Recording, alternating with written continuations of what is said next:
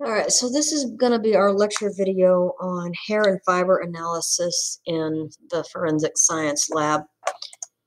So we're going to be looking at a lot of different things in this. We're going to analyze the layers, growing stages, and scale patterns of human hair. We're going to look at identification and comparison of hairs and fibers, understand what the microscopic characteristics are of human hair in terms of racial origin and body location, look at the microscopic characteristics of animal hair in terms of their scale patterns, and then identify microscopic characteristics of natural and man-made fibers. And so we're going to break that up into individual sections. So a notorious case where hair and fiber analysis was critical in solving the crime was in 1979 to 1981. 29 people, mostly children, were strangled by a serial killer in Atlanta, Georgia. They staked out a lake where the bodies had been dumped, and they arrested a suspect on circumstantial evidence, probable cause. But what really led to them getting the confession they needed was that they found carpet fibers from Wayne Williams' home matched on the bodies, one of the recently dumped bodies that they were able to recover out of the lake he was dumping them in. And so by matching the carpet fibers and also some animal hair from his dog, they were able to convict him of the crimes. So hair and fiber is another form of trace evidence, and it's often transferred in between victims and suspects when they come into contact, or between either victims or suspects and objects at a crime scene. So you can prove contact between the victim and the suspect, or place the victim or suspect at the scene based on the hair and fiber evidence. And so we mostly are analyzing hair and fiber underneath a microscope. From the microscopic examination of hairs and fibers, we can either conclude that the question sample and the known exemplar match. They likely originated from the same source.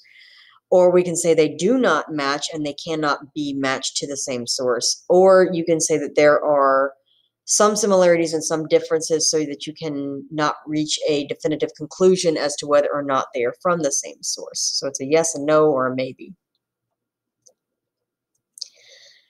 Looking at hair, you can tell the color of the person's hair. You can take a guess at their race. You can tell if it's been dyed. You can try to give a baseline from a suspect. So if their hair shows up somewhere, they can try to match it. You can link somebody to a crime scene. In order to do all this, you need to analyze the hair from root to tip, so along the entire length of the hair.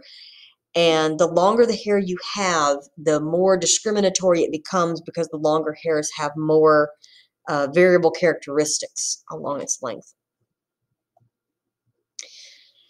Analyzing fibers, you can see the different microscope characteristics between the natural and the man-made fibers, and in between the natural and man-made fibers. You can also see if a question fiber matches a known source. You can see if you have question fibers from one place matching question fibers from another place to see if they came from the same source. Hair and fiber is one of the few things in forensics that can serve as solid scientific proof. So without this kind of evidence, forensic scientists would have a hard time solving crimes. So hair samples can be examined to, you're going to look at the color of the hair, the shape of the hair. You can analyze its chemical composition, and you can often determine the race of the individual, which is valuable for including or excluding people from the investigation. You would do this with either a compound microscope or a comparison microscope. Human hair cannot be attributed to a particular source, so it's not discriminatory enough to provide an origin of the hair, but you can use it to exclude people from the investigation. Chemically analyzing the hair, you can use extraction methods and then run it through something like GCMS, and you can detect drug use or heavy metal toxicity, or if they have certain nutritional deficiencies.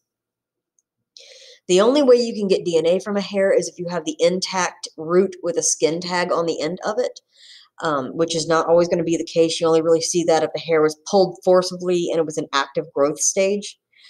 But you can also analyze the hair to see if it was shed after death or post-mortem. And the post-mortem hair has a dark spot on the root that they call banding. So your hair protrudes from a follicle in your skin.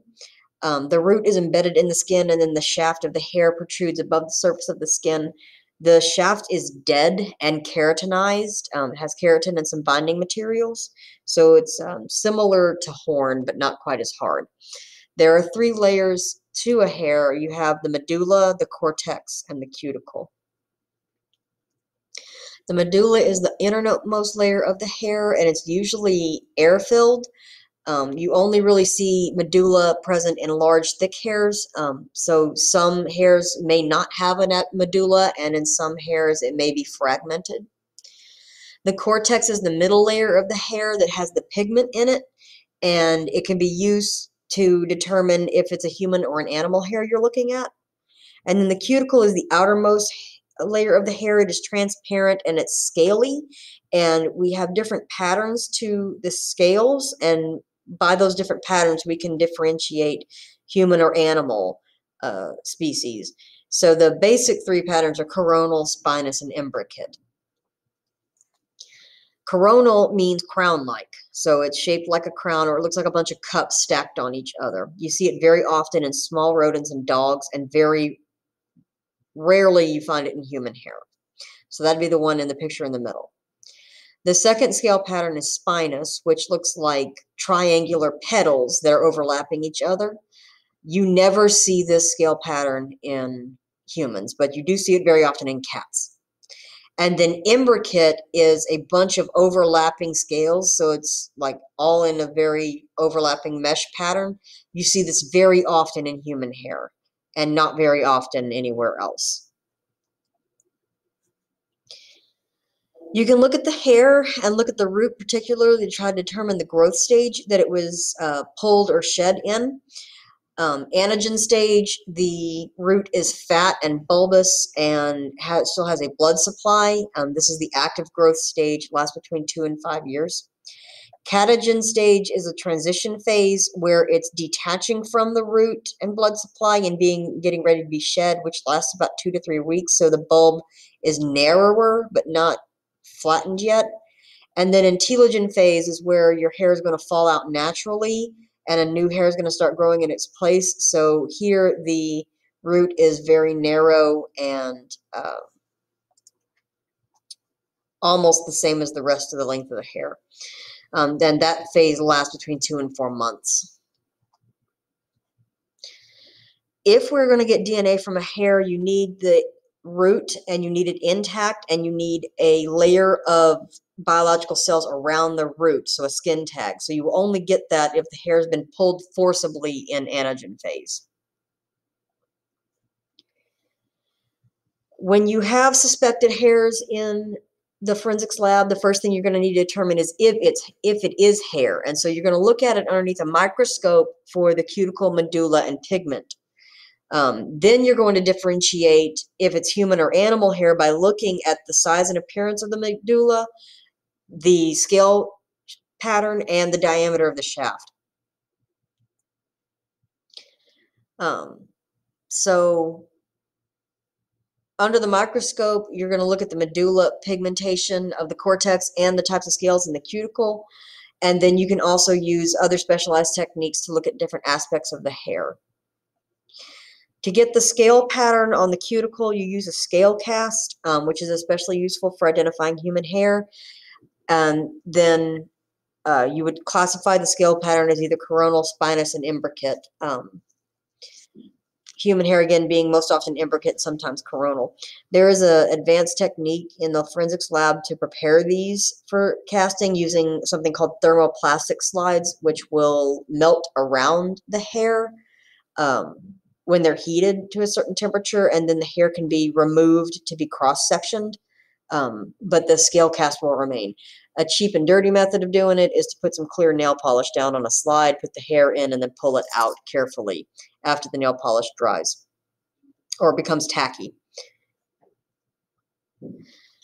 To cross-section the hair, they're going to put it in between some polyethylene plastic wrap and melt it around that, and then they're going to make very, very thin cuts crosswise across the hair and mount that in a liquid and cover it with a glass of view under the microscope. The cross-section gives us a lot of information about what part of the body it comes from, or the race of the person that the hair came from, or even the type of animal it comes from.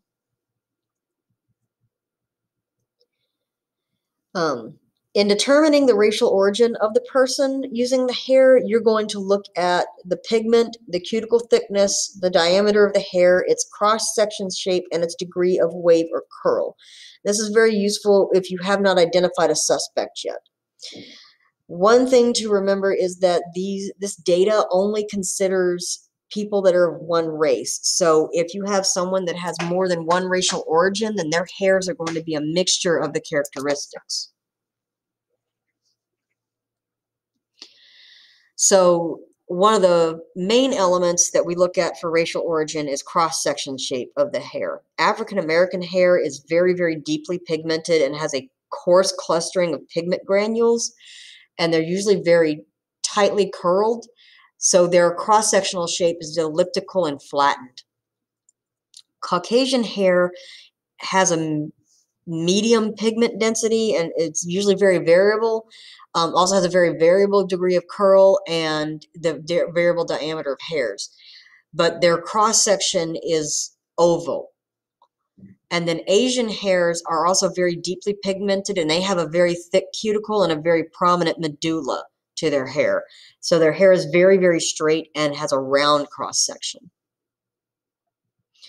And so here's an example. So this is an East Asian hair, so it is very, very thickly pigmented. The medulla is very prominent, and this is a very round cross-section. Caucasian hair, again, is more ovular. The pigmentation varies, the diameter varies. And then African American hair is also very deeply pigmented, and it's very, very elliptical in shape and very curly. You can determine by looking at the hair also if it has been forcibly pulled, damaged by being burned, or it has been chemically treated. In terms of determining where from the body the hair came from, human head hairs are the most likely to be damaged or cut. They're also usually much longer than your body hairs and more likely to have been altered. Head hairs and pubic hairs have a greater range of microscope characteristics when compared to hairs on the other parts of the body, so these are the most often examined. Pubic hair usually has a very coarse diameter, and one of the characteristics of pubic hair is what we call buckling, which is this twist in the hair, which is why pubic hairs are so curly. Limb hairs are usually a very fine diameter, and they have an arc-like overall appearance. The tip is usually very tapered or blunted or braided because they rub up against your clothes, and so it's worn down. And they're usually very soft. Facial hairs are very coarse, and they usually have irregular or triangular cross-sections because we trim our beards and mustaches. They usually have a very broad and continuous medulla, and they may have a double medulla, but they're usually very stiff in texture. Chest hairs have a moderate and variable shaft diameter, but the tips are often very dark in color. They are very fine, and they're arced in their gross appearance. They may have what's called a granular medulla, which means it looks grainy, and they're usually very stiff. Underarm hair look like pubic hair a bit, but there's a lot less buckling with underarm hair, and their medulla is more similar to limb hairs, and they usually have a very fine tip. And then other hairs on the body, like eyebrow and eyelash hairs, are usually very stubby and short with a saber-like appearance. Trunk hairs are somewhere in between limb and pubic hairs, so they're considered a transitional hair. And your eyebrow and eyelash hairs are usually some of the darkest hairs on the body. You can also run across animal hairs a lot in forensic examination because it could be somebody has a pet, it could be they have a pelt or a fur in clothing, or they may have wild or game animal hairs because they hunt or collect trophies.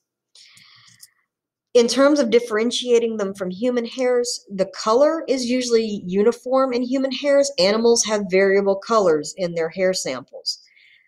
Scale patterns in humans is usually imbricate. Animals can present any of the three types and a mixture of the three types in the same sample.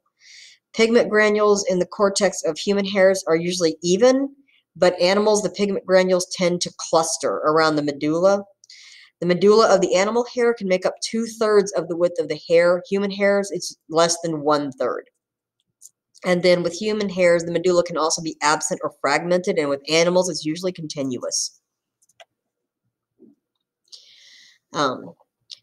Deer hair is one unique thing in terms of their scale shape. They have what's called an isodiametric scale pattern, which is unique to deer. But you can also differentiate domestic animal hair by looking at the root structure and scale structure and pigmentation. So again, if we look at this, you can see this is a human hair with a fragmented medulla. This is a dog hair with a continuous medulla, and you can tell the medulla is much wider in comparison to the shaft. This is a deer hair. Rabbit hair, the medulla is almost the whole width of the shaft. Cat hair has this bubble-like appearance, and again, the medulla is almost the whole width of the shaft. And then mouse hair is also very unique in terms of its appearance. When looking at the root of the hair, you can take a guess at the species that the hair came from. So, for example, cats have this characteristic paintbrush bristle-shaped root, and dogs have this shovel-shaped root. So when we're examining animal hair, it is very important to examine the whole hair from the root to the tip. The tips of the human hair are blunt from cutting and styling. Animal hair is more likely to be uniform in shape and size. Animal hair is also usually more regularly arranged than human hair. But the real problem with animal hairs is that in a given sample, they vary a lot in the given animal. So you have to have a large sample size to get a good comparison. Fibers are another element that can place a suspect at a crime scene, but they can also look a lot like hair, so it is very important to examine them thoroughly to determine if they're hair or they're fibers. Textile fibers are divided into either natural fibers or man-made. Natural have either an animal, vegetable, or mineral origin, such as cotton, hemp, wool, or silk. Man-made fibers can be synthetic or regenerated fibers, so they're made in a lab or made in a commercial mill. Cotton fibers are the most common natural fiber produced in textiles and has a very characteristic ribbon structure underneath the microscope. Linen is a less common vegetable fiber. Linen is a very expensive fiber to use in clothing, so it gives significant evidence if you find linen fibers at the crime scene. They have a characteristic X mark or perpendicular mark across the length of the fiber, which is how you differentiate them. The most commonly used animal fiber is wool. Wool has a lot of different uses. You can use it for clothing if it's fine, or coarse is made into carpets. So you would identify wool using a scale pattern. And so if we look at, these are some examples of fibers underneath the microscope. So this is a very coarse wool. This would be used for carpet. This is a very fine wool. This would be used for clothing. This is also alpaca wool and cashmere. So it's very similar. But notice that they all have a coronal scale pattern. So that would tell you that this was an animal fiber. Silk, this is silk, which is another animal fiber. It's made out of silkworms. This is linen, and there's that characteristic perpendicular mark. Here's cotton with its ribbon structure, and then polyester, which is a synthetic fiber. You notice it's very regular all the way up and down. It's very uniform. So synthetic fibers are made from synthetic polymers, include nylon, polyester, and acrylics. You can find them in clothing, in curtains, fishing lines, pantyhose. And their characteristic appearance is they're very smooth and uniformly dyed, and they may have dark spots to increase their opacity, meaning they're thicker. You cannot use a bright field microscope to distinguish the fibers. You have to use a polarized light microscope to distinguish them. It lets you see their internal structure because of their refractive indexes, their optical properties. So if you engage a double polarization filter with acrylic fibers, they will be white or gray because their two refractive indexes are very close together, so they have a very low birefringence. Nylon will glow bright underneath double polarization. So double polarization is very useful to differentiate synthetic fibers. The round polyesters also have very large variances in their optical properties, so using double polarization microscopes will help you determine what kind of fiber you have. Microscope examination is a fast method to start grouping fibers into types, and then you can follow it up with some sort of spectroscopy to confirm what type of fiber you've got. Another interesting thing about fiber examination is wig hairs are often submitted as hair evidence, but wig hairs are synthetic fibers, and so this is a good example of why it's important to look at it underneath a microscope first to avoid unnecessary tests. So if we look at a wig hair underneath a microscope, you will see like no medulla, and then if you tried double polarization, you would see the characteristic bands of color on the length of the hair that is not common to polyester. So then you would know it is a synthetic fiber, and you would refer it for infrared spectroscopy rather than trying to refer it for DNA or something else, some sort of chemical analysis. You may also look at the cross-section shape and figure out that it's not the right shape for the color hair you've got. So then you would probably know that it's something synthetic. So when we're looking at the fibers, you're going to look at the composition of the fiber, its overall appearance, the physical properties, its shape, and any unique identifying features such as the ribbon shape or the crosshatch markings or the scale patterns.